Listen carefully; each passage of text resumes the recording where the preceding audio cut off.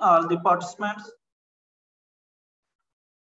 I welcome you all the participants in this DS events calendar seminar 27th seminar. Today, the very important topic which relates to precision agriculture. The topic is about variable rate spraying system for site-specific agrochemical application. The speaker is Dr. Tahir Iqbal. He is working since more than 10 years in this university. He took his PhD from China and currently working in the Faculty of Agri-Engineering, and also he is serving at the PI in our digital precision agriculture project. Thank you, Dr. Tahir Iqbal, for sparing your time on this short notice, as I know your health is also was not comfortable. But we want to continue this seminar series uninterruptedly. Now I will share the request. I will request the Tahir Iqbal to continue his talk, and I will request the admin, please allow the sharing of screen to the speaker. Today the talk will be about 30 to 40 minutes. Then we have questions session. If any person have a question, also can write in the chat room. This talk will be recorded and also uploaded on our DS YouTube channel. Now the mic will be with Dr. Tahir Iqbal. Please continue. Assalamu alaikum. Thank you very much, Dr. Azam Khan, Director Advanced Studies.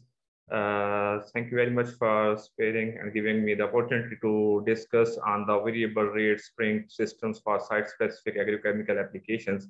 Audience, could you inform me that is either my screen is sharing or not with you guys?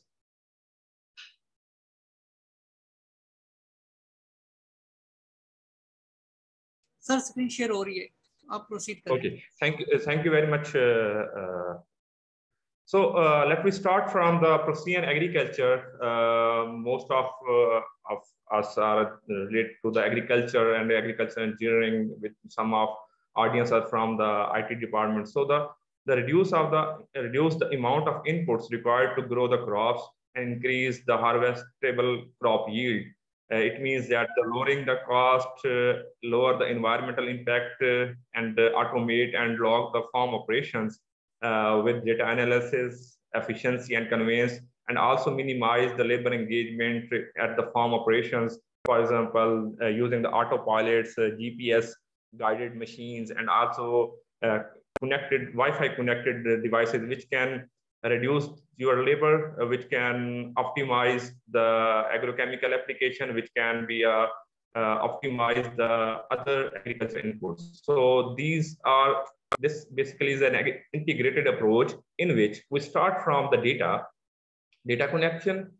After data collection, we have analysis, and after analysis, we have some management decisions, and then apply that management decisions in a farm. So and that is integrated approach with the circle from data collection to applications.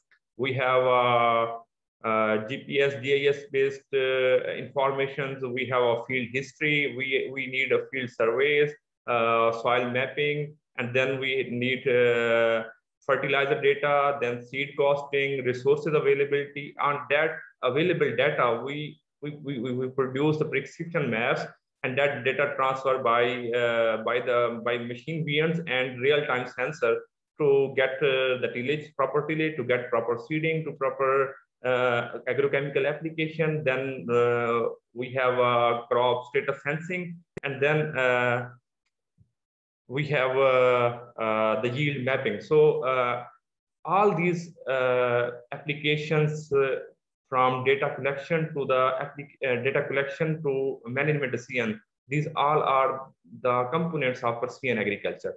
So why we need precision agriculture in Pakistan? That's very important, that the agriculture area, 26% of the total area is contributed to the agriculture, which have contribution in the GDP, including the livestock, is 21%. Directly or indirectly, our employment opportunities are 45%. So population is growing, global warming is growing, water scarcity is growing, loss of fertilizer, nutrients in the soil availability, environmental degradation, and food prices. These are the challenges.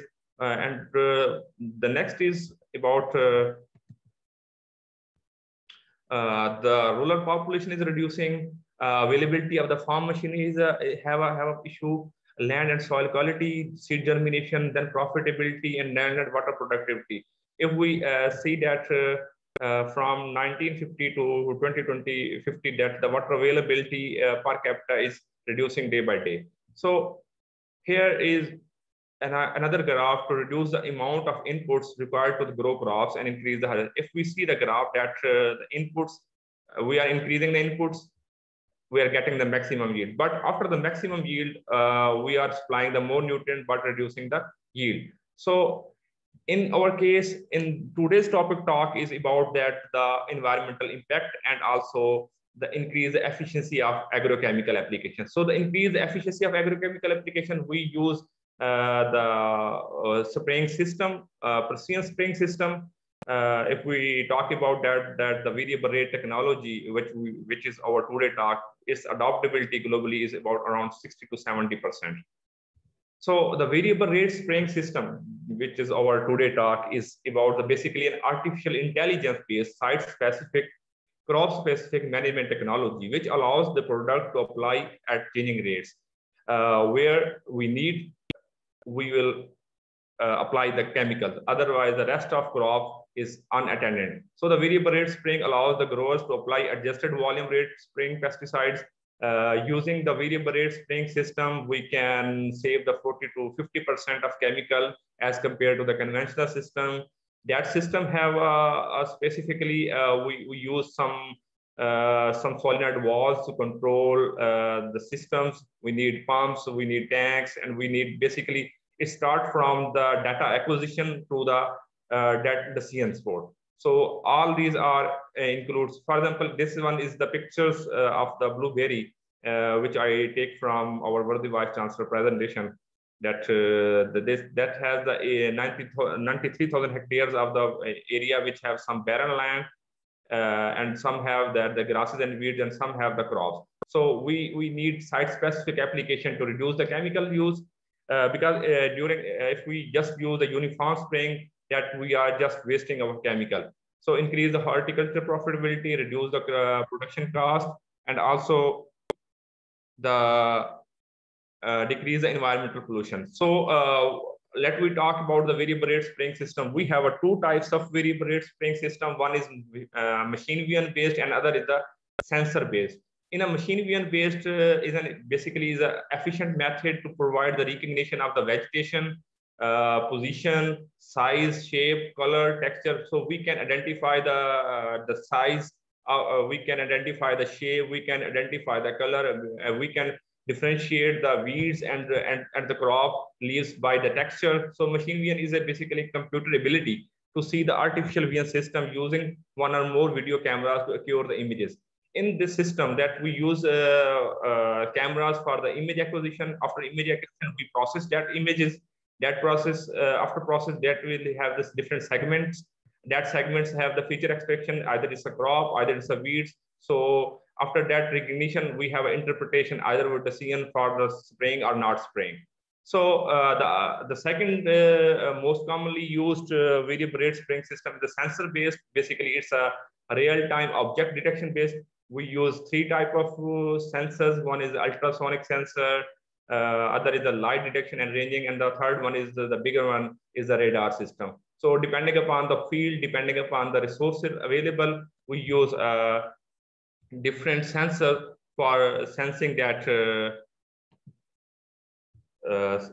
system. So if we talk about that first one, the variable rates of sensor-based system. Sensor-based system, we have three types of steps we do in a sensing sensing based system. So first of all, we need to get the data of the physical parameters of the plant, like what should be, what is the plant height, what is the plant canopy, and other that the distance between two plants, and then other physical parameters. After that, we apply that variable rate system deploy on a computer or microcontroller equipped with the solenoid valves, sprayers, having the flow valves, pressure gauges, and shut-off valves, and then that testing of that variable rate spraying system in an orchard to get the evaluation and accuracy of the system. For example, in this picture, you can see that we have a spraying system having the spray tanks and then some different sensors which are using to get the data, and that data can be processed in a microcontroller, and then microcontroller gives the signals either the nozzle is on and off. So for that orchard variable spraying system, we need some ultrasonic sensors, Arduino board, speedometer, that needs some solenoid valves which is used to on and off, batteries for pumps, batteries for solenoid valves, pressure gauge to maintain the pressure and monitor the pressure, bypass valves, nozzles, filters, pumps. These are the mechanically equipment which is which we need to design that variable rate sprayer.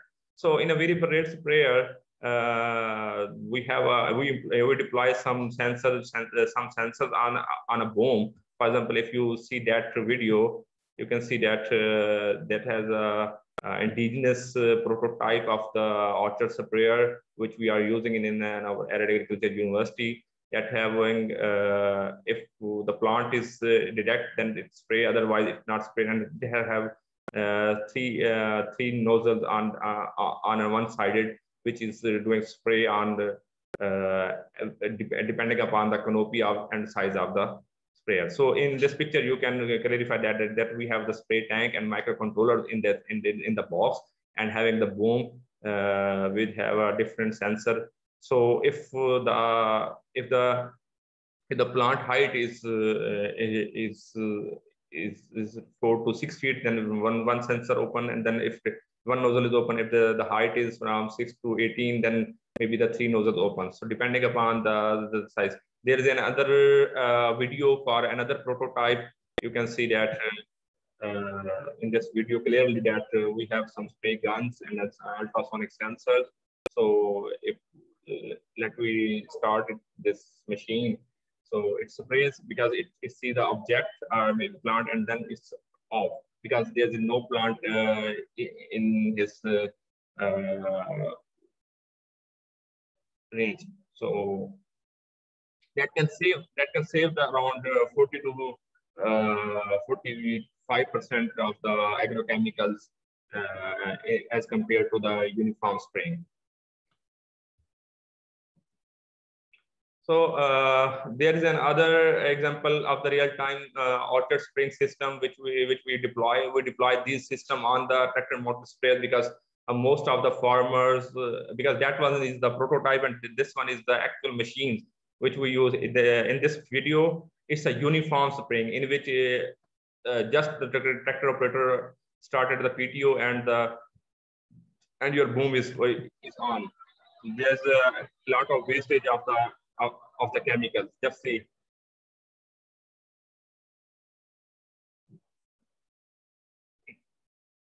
But here we deploy the variable rate spraying system with object monitoring and real-time detection based. So you can see that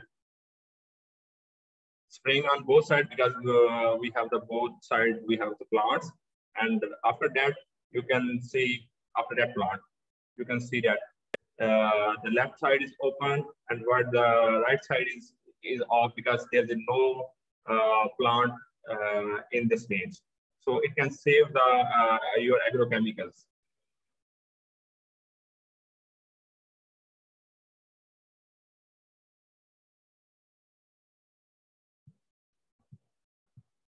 So this one is the saving of the variable rate sprayer system over the conventional sprayers.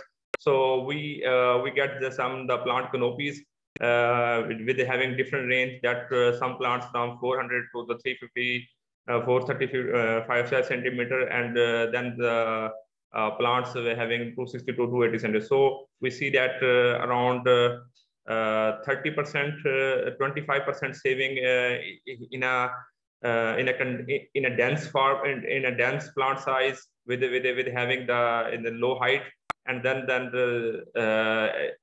as per the volume is increasing, that the saving is increasing. So the if we talk about the salient features of that orchard monitoring system, that it can automatically detect the tree canopy height and width variability, and also we can adjust the spray height, width, and nozzles of the flow rates, and we can also ensure and change the angle of the spraying. It have the forward speed of 4 to 5 kilometers per hour with the average field capacity is 1 hectare per hour. It can save up to 40% depending upon the canopy volume and also the plant height.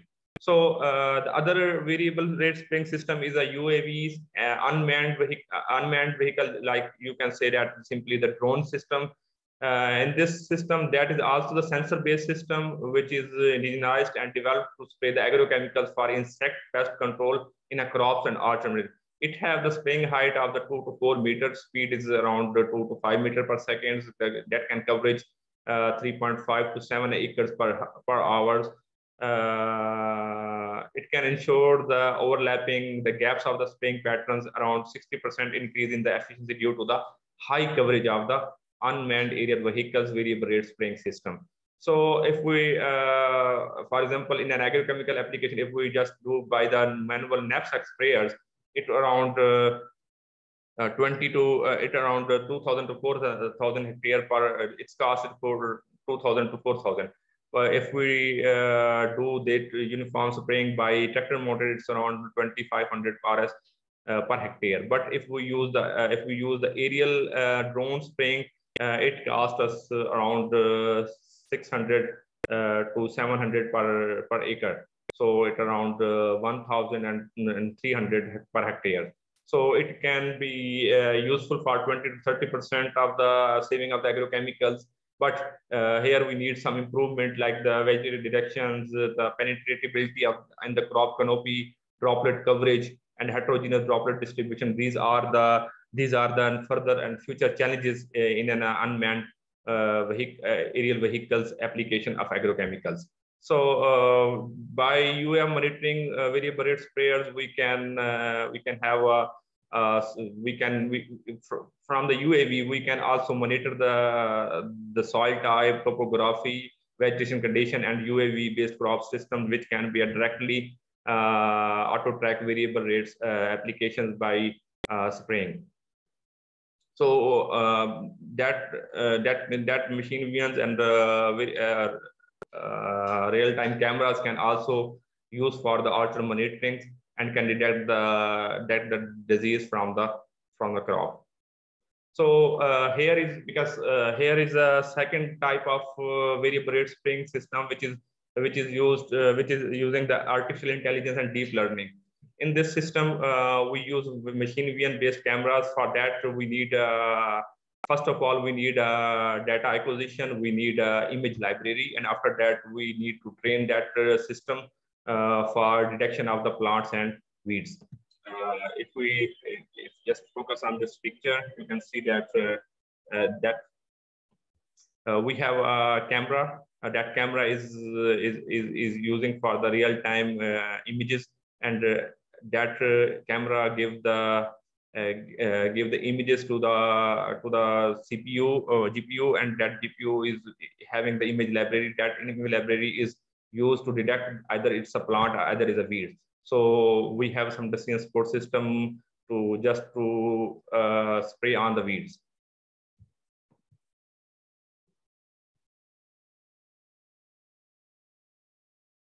You can see it is just spraying on the weed, but the potato plant is okay. So in this second variable rate spraying system, which is used by the AI and machine vision, in which we have that we propose and develop the variable rate spraying. Having, first of all, we need the image. After image and the image, we need image library. For image library, we use some cameras to get the images. After getting the image, we need the scaling. After scaling, we need to map the texture and map the leaf area. And after that, we put it into the processing unit. You can simply say that in a computer. And after that computer is connected with the microcontrollers and solenoid valves, which apply the microprocesses and the decision of the computer to the nozzles. So in this system, that first we start the image acquisition. After image acquisition, we have the image detection unit. After image detection unit, we have another decision box system in which we use Ubentor and some algorithm of the AI-based softwares, which we used for the decision support, either to spray or not. And then that decision box is connected with the relays and solenoid valves, which is used for the on and off of the spraying nozzles. So mostly we use the YOLO3 algorithm for the immediate processing and getting the target recognition of the variable rate spraying operation system. So for that, we have some design parameter that the row crops is using for the plant up to the 18 inches adjustable here. Then we have a machine vision detection system, and volume of the spray is around 8 liter per meter. And we have a number of nozzles right now, which can be extended up to the 11 nozzles. We have a 10 liter tank and with different 5 to 10 kilometer speed. We will mostly use on a 4 kilometer per hour speed. And we have a playback simulation. For playback simulations and logging, we have a high speed Wi-Fi and also the PC. So for the data acquisition, you can see in that picture that we use YOLO3 and also the different mobile net 2 softwares for the algorithm and image pre-processing. After image pre-processing, we design the codes in which we need some probability. If, for example, this image have the 0.83% probability. After that probability, we need to direct that our machine that either is probability is more than 70%, you need to spray or not.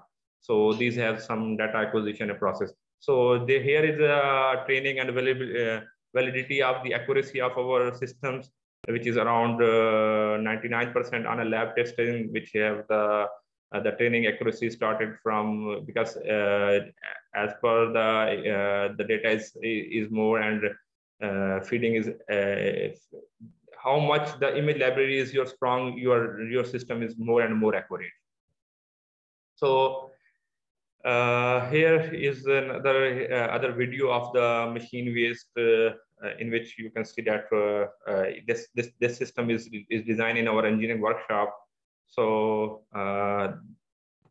these are the considered to be sprayed by the variable rate spray, and this plant could be not sprayed by the machine. So it works very perfectly in the lab.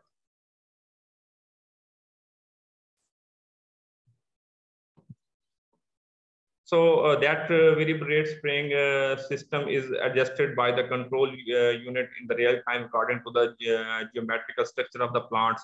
So it can reduce the pesticide losses. It have the real time object detection. It can be a cost saving and high compatibility, and also the reduce the environmental impacts.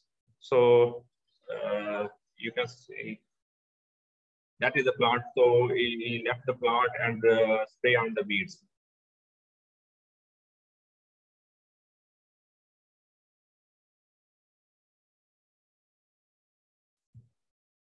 So it's just a beginning of the hardest work, but we don't need to give up. And we are shifting that from the lab to the real time. So this is about that, the variable rate spraying systems, and thank you for your attention. So we have around 10 minutes for for discussion, because I have another data for the repository data, which if some of the participants want that how the image acquisition is processed, how these algorithm software is used, we will discuss after on the demand. So over to the participants if somebody have a question on variable rate spraying systems. Yes, please. If somebody have a question, please raise hand or write in the chat room, we can allow him. Because there are some slides of the data image acquisition and image, how the images are converted from software, and then how the data acquisition, that how did machines have the accuracy, and how to train the machines. We have a repository data that might be discussed with if somebody is more interested in this, because it's a journal about the variable rate spraying system, that how it is working.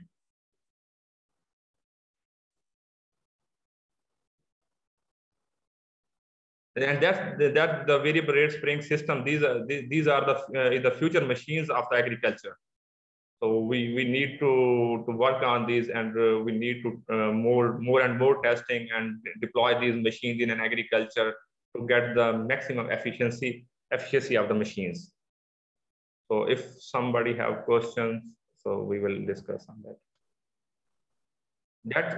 These systems are portable. We can shift these systems to any machine, or maybe, for example, if somebody asks that these machines we are not in capability to buy the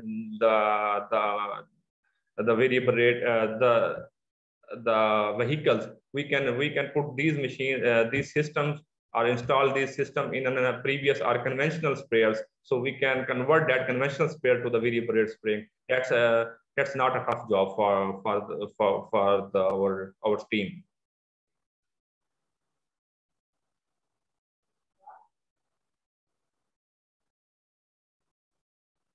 So if somebody have any question, and from engineering students, if somebody have any question, please raise the hand. Yes, Umar, please.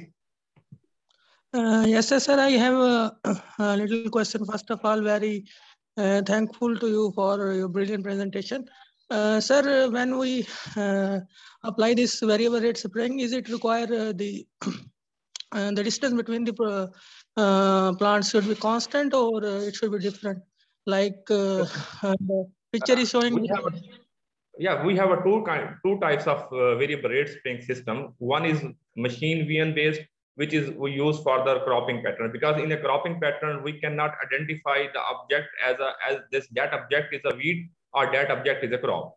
For that we need real-time cameras. For that we are not a consideration of the distance, plant to plant distance, because if the machine VN camera see that either is a weed, it's spray, either is a crop, it's not spray, right?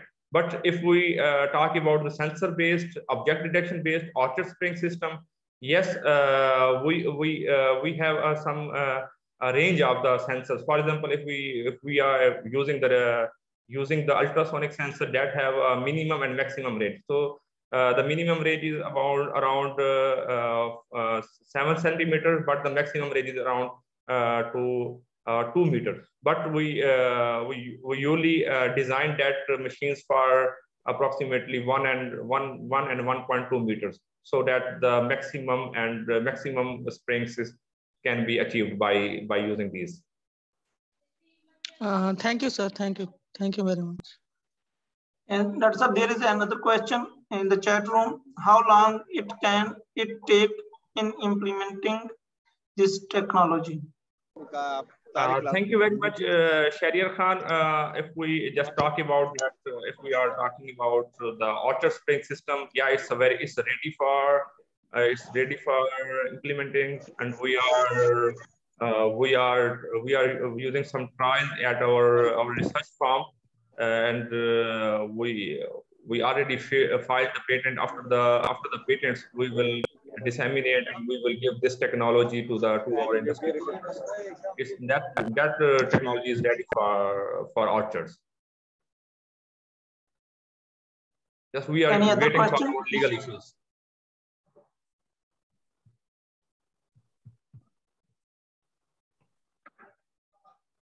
Thank you, Dr. Saab, for sparing your time. We will pray for your fast recovery. Thank you very much, sir. And thank you, the participants.